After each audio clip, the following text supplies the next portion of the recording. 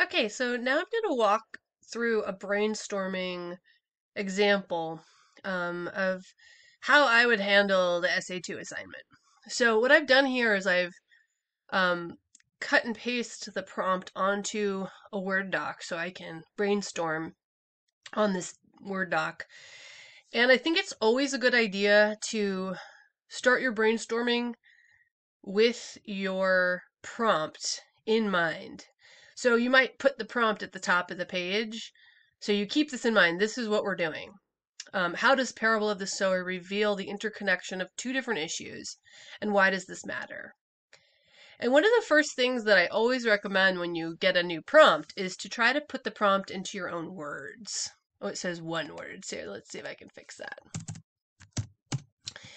All right, so I'm looking at these key ideas, interconnected and issues, because these are the big words I would say in the prompt that I need to make sure I understand.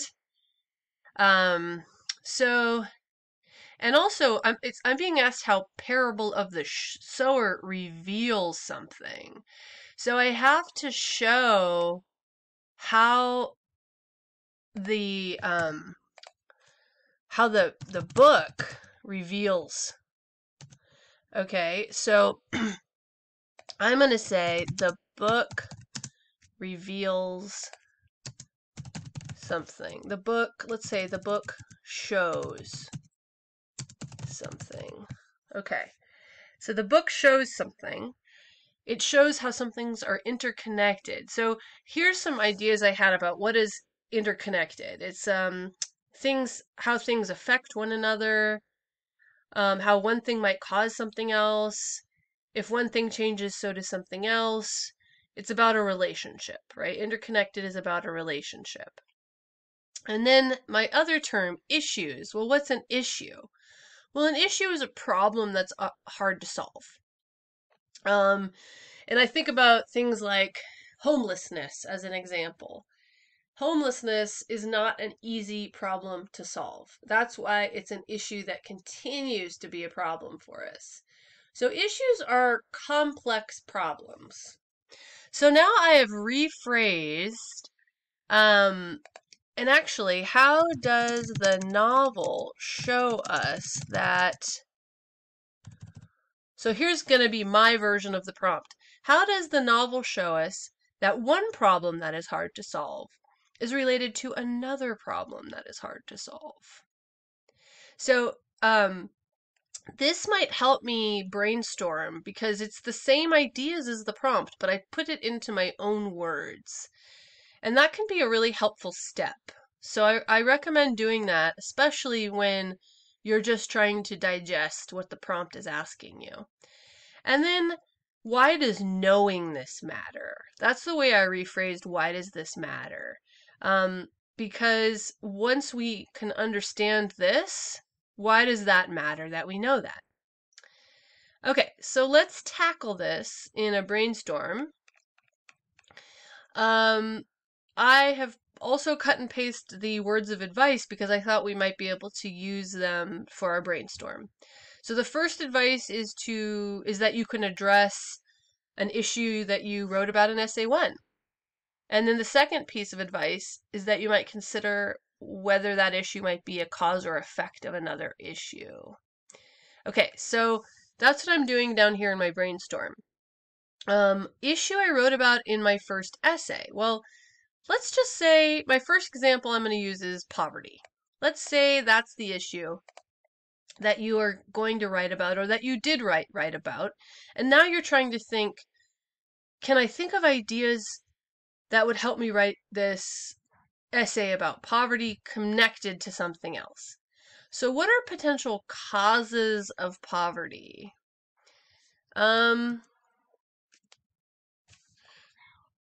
so, okay, so what are some potential causes of poverty? How about low wages? How about we'll say lack of jobs. How about discrimination? Because if you, whoops, discrimination. Because you can't, some people won't get a job because they're being discriminated against and then they don't have money. Or they might not be promoted because they're discriminated against and then they don't have money. What other things cause poverty? Being robbed, maybe?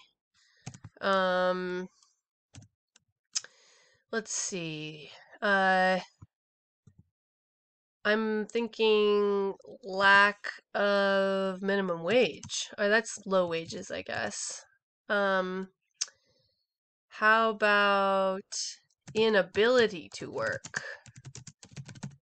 And what would cause someone to be unable to work? Let's see, illness, um, disability. Let's see. So now that just made me think that poverty could be connected to a lack of health care, because if somebody gets sick, they can't work and then they'll be poor. Let's see. Let's move on to potential effects. What are some potential effects of poverty? Well, one of the things we see in the story is that there's crime, robbery, right? Because people need to take things they don't have if they're desperate. We also see depression. And we might think also that depression could lead to drug addiction, violence, and this seems connected to desperation. Let's see, unhealthy society. People have no good food or resources.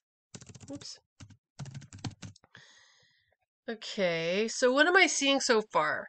I could connect poverty to discrimination or to low wages. Well, what causes a low wages and lack of jobs?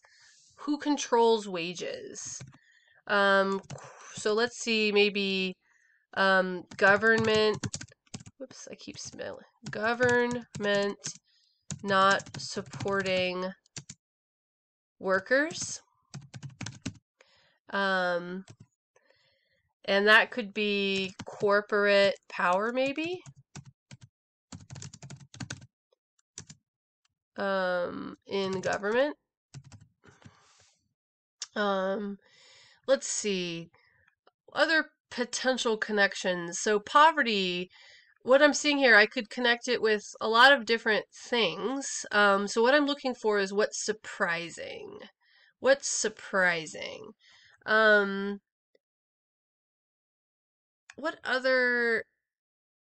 So I think the most surprising thing for me right here might be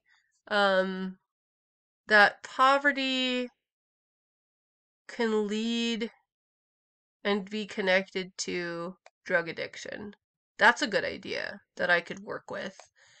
How does poverty lead to depression? That's another interesting idea.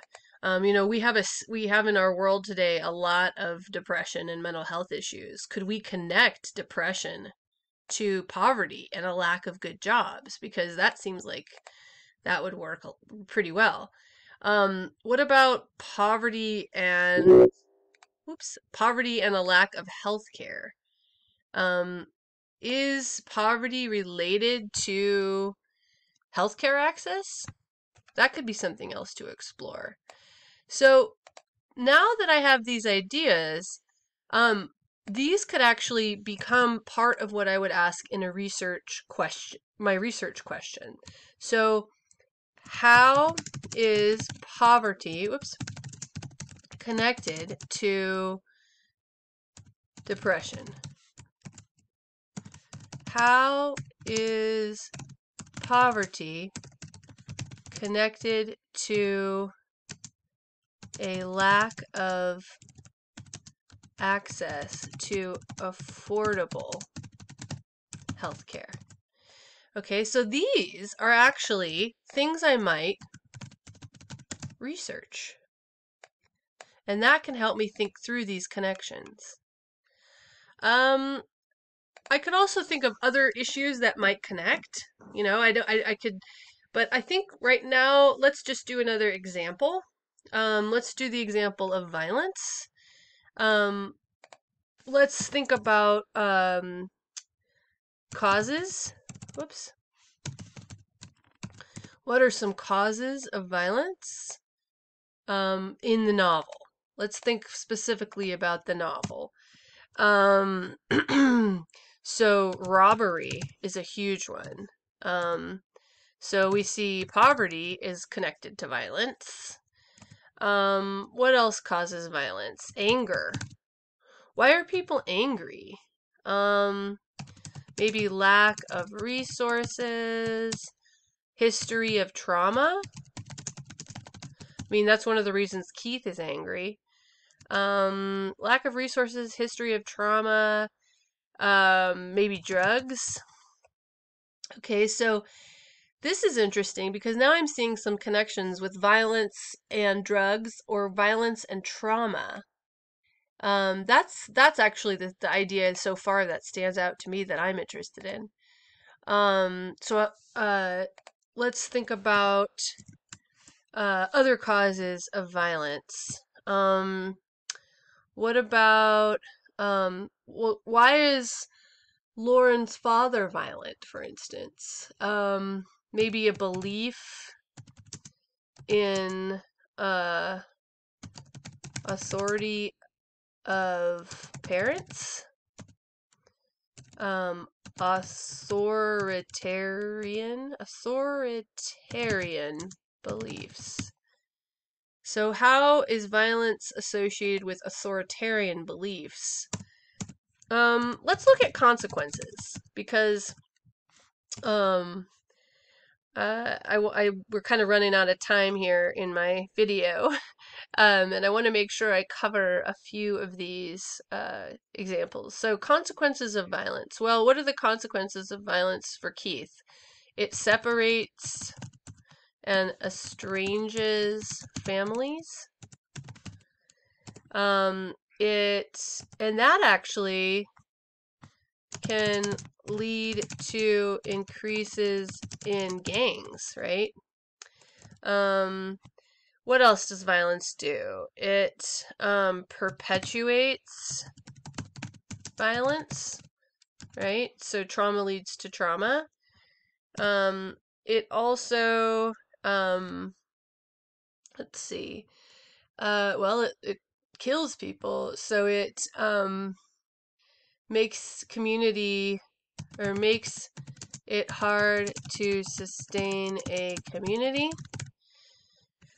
So let's see. I mean, as of my brainstorming, I'm going to choose the idea that I think is most interesting to me, which at this point is history of trauma. And I'm going to say, how is violent behavior related to a history of trauma? And that's going to be my research question for this example. Okay, so the key is what we're doing here is we are just brainstorming, right? We're brainstorming causes and effects by taking one issue and thinking about how it might connect with various potential causes and effects, which are other issues. And we did poverty and we did violence, but there's a lot of other issues we can start thinking about. Okay, so this is what I want you to start doing, is figuring out what are some potential things that I might talk about, and how can I brainstorm some causes and consequences until I find something that I think is interesting. And then we're going to take those interesting questions and we are going to research them. Okay? So that's going to be our next, oops, I'm trying to highlight this. That's going to be our next step, is researching.